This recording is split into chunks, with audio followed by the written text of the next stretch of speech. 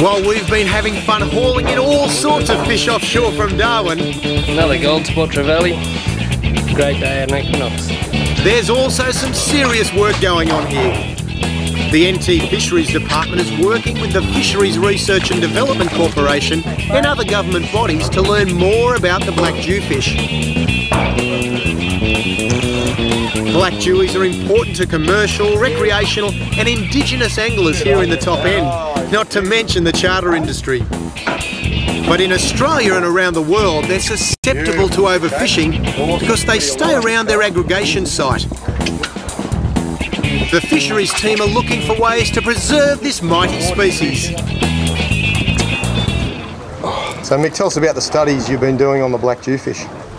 Well, actually, we've been doing a whole series of different studies. We've been everything from the age and reproduction through a bit of acoustic tagging to try and work out their movement patterns, and of course a study on the effects of barotrauma so we can develop up some advice for the release of these big fish.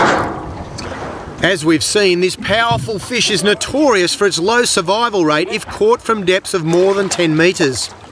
The release tips we showed you earlier in the show will hopefully help fishers improve those odds. Another way, Andrew, that we're looking at the survival rate of the jewfish is placing them in the cage and lowering back down to the depth, and we've got a monitor down the boat there so we can actually view these fish over a period of time, and when we're ready we can just release the fish by the store here. Perfect.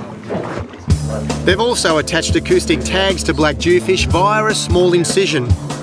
And when the fish pass these receiving monitors, the scientists track their movements and regular hangouts.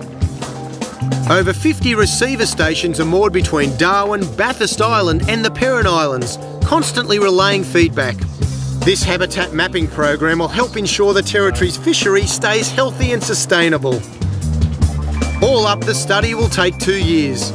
And I reckon anything that keeps these northern waters brimming with species like the black jewie has to be worth its weight in gold.